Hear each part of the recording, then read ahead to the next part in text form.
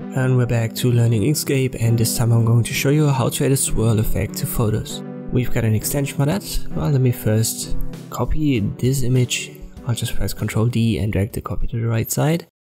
The copy is selected, so the one on the right.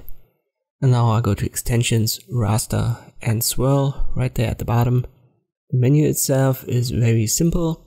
It just has one parameter, and that's the degrees. Check the live preview and you can go from 0 degrees up to 360.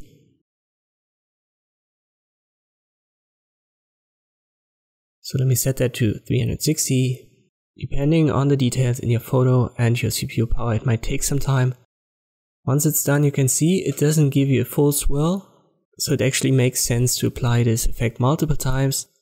So just apply it and then add another 360 on top. You can do that multiple times, but keep in mind that the more you do that, the more details will have to be processed.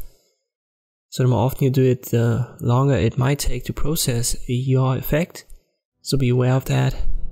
But that's the basic method of adding such a simple swirl effect to a photo. I hope this video is helpful, thanks for watching and I'll see you next time.